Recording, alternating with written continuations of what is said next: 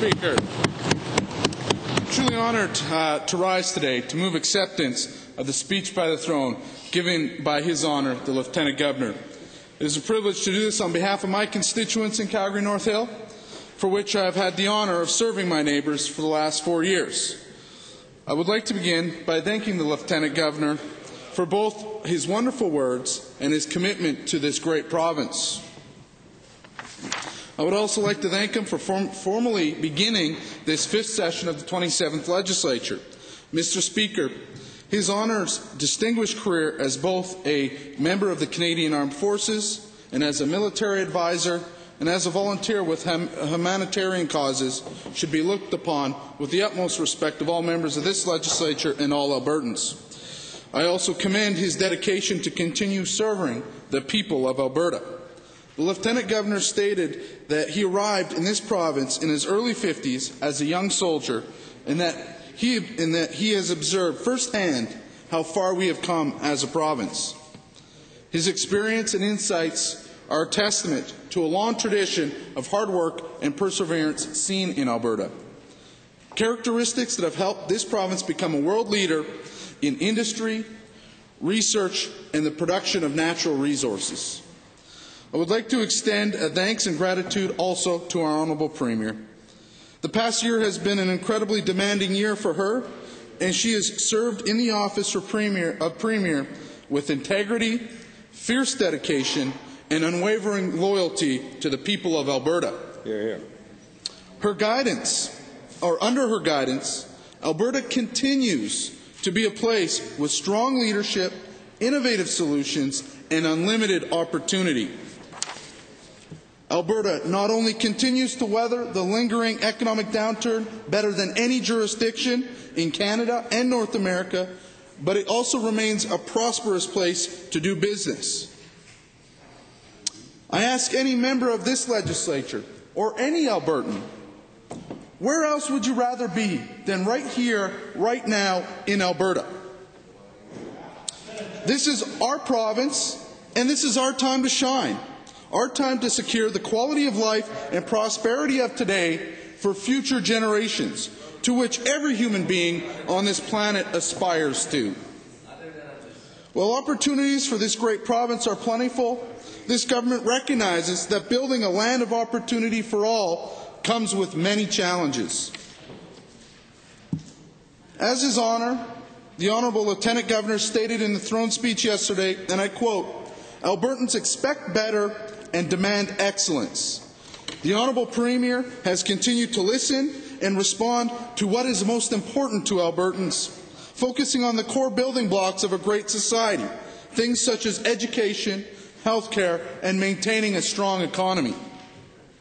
This government recognizes that generations of Albertans have worked hard to create the many advantages that we enjoy today, and today we are obliged to do the same for future generations of Albertans, Mr. Speaker. However, this government also recognizes that we face many difficulties in a modern society that requires innovative solutions, because exponential change is the only constant that we have today. Mr. Speaker, decisions that we make toward the continued prosperity of this province requires a resilient and dedicated vision. A vision with a clear purpose, which has a healthy, educated, and prosperous populace at its core. Together, this government will ensure that our choices will be deliberate and will help improve our quality of life and secure our future prosperity. Mr. Speaker, you, as well as many in this Legislature, would know that I was ecstatic to hear the Lieutenant Governor state that this government's commitment to establishing a long-term fiscal framework for our province. This is something that I've long been advocating since being elected to represent the people of Calgary-North Hill. This starts with the Premier's groundbreaking commitment to results-based budgeting, as introduced to her as the first bill of this legislative session. Efficiency and responsibility are themes that I often hear at the doors in my constituency, and I am sure they are echoed right across this province. This bill will challenge the automatic growth of spending by assigning funds where they are needed. It will require a zero-based budgeting process to ensure good value for taxpayers' dollars. Every 3 years, each government department and program will come under close scrutiny as to the need, outcome achievement, and efficiency of its existence. Mr. Speaker, myself and a number of my honourable colleagues in this legislature have long advocated for such a robust and institutional review of government programs and spending. As a result of the leadership from this Premier, we are now going to make significant progress and achievement in this area. As someone who has a significant professional experience in program evaluations and as the Parliamentary Assistant for Treasury Board and Enterprise, I look forward to the potential impact of this on future generations of Albertans, because it will allow us to allocate money in a disciplined and intelligent manner while continuing to move the quality of life enjoyed by all Albertans forward. Mr. Speaker, I also want to touch base on the other aspects of establishing a long-term fiscal framework for this province that were highlighted by His Honour yesterday. He indicated that this government will review the Alberta Heritage Savings Trust Fund, the Sustainability Fund, capital spending and infrastructure projects, gaming revenue, and income taxes. I fully support this type of dialogue and contemplation. As the Honourable Lieutenant Governor said yesterday, and I quote, "Long-established ways are being called into question, and comfortable assumptions are being examined anew. The future prosperity and quality of life of this province will depend on this type of thinking. It will ensure that Alberta will remain in its position of having the strongest fiscal position and the most competitive tax structure in all of North America. As a result, Alberta will continue to be a beacon for investment and for those seeking opportunity, fortifying our already robust economy for future generations. A strong economy leads to an improved quality of life and a greater investment in health care and education, which in turn fosters further progress and prosperity. Albertans understand that this is the foundation of our success, and so does this government, Mr. Speaker. Education is another pillar to the foundation of our success. And as the Lieutenant Governor mentioned, and I quote, the nature of work and progress is changing, and as technology advances, the demand for highly skilled, educated workers will increase. Mr. Speaker, my constituency of Calgary-North is home to many young professionals and their families that recognize the importance of a quality education. Calgary has become one of the major epicenters of technology and business across North America, and it is imperative that Albertans are equipped with the necessary tools and skills to thrive in the global knowledge economy. This means exposing all of our youth from a young age to positive learning environments that incite curiosity and that they have a thirst for knowledge. Our K-12 education system is widely recognized as one of the best in the world, and I support this Premier in raising the bar in this area. Ironically, Mr. Speaker, raising the bar in public education was the slogan that I used in my campaign for election to the Public School Board about 7 years ago in my first foray into elected public service. I believed then, and I am even more convinced today, that education is the great equalizer of opportunity in our society. We must not waver from trying to improve and build upon success in this area. The future prosperity and progress of this province depends on it. The quality of life of future Albertans depends on it. I am thankful that the Honourable Premier shares this same passion and vision in this area as I do.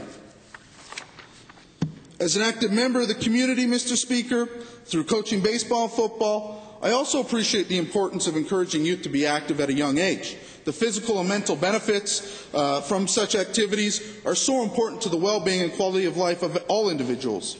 However, as people continue to live longer, access to primary care becomes more and more essential. I'm excited, Mr. Speaker, about the way our government is moving forward on health care. by allowing frontline staff to handle more duties and responsibilities of healthcare professionals, such as nurse practitioners. This government has taken steps to improve efficiency in the healthcare system.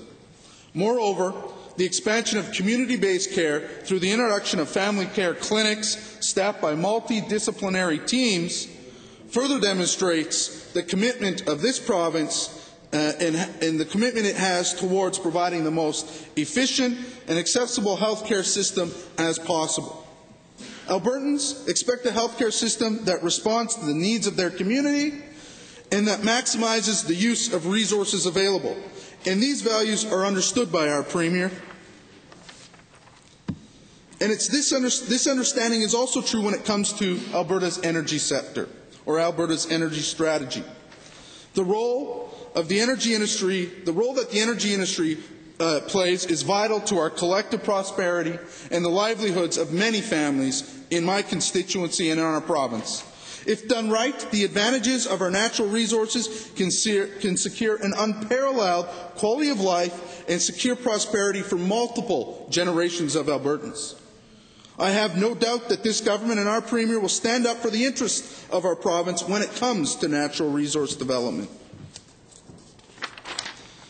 And that starts with recognizing the need for Alberta to diversify its customer base and not to be too reliant on the United States for our energy exports. I agree with the Lieutenant Governor that we must access global markets with respect to our energy resources in order to achieve our greatest returns on those resources. I also agree with him that all Albertans share a deep love and respect for the environment.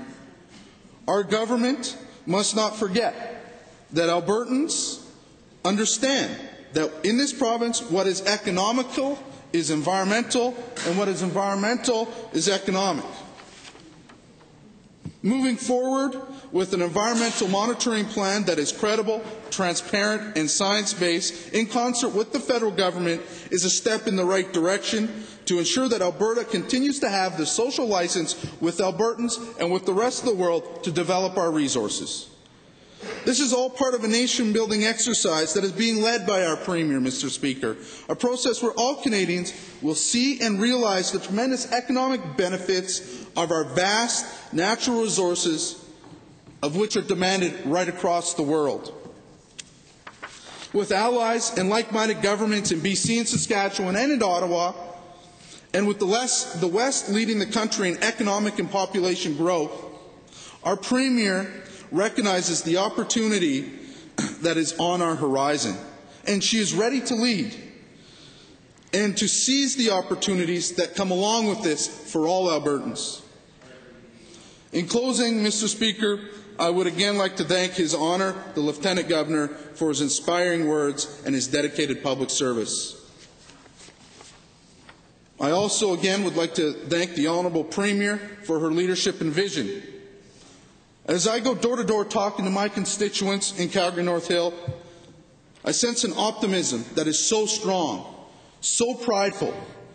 Albertans have confidence in their government. They have confidence in their fellow Albertans, but most importantly, they have confidence in themselves. This reflects the leadership style and grace that this Premier has shown in her short but successful time in office to date.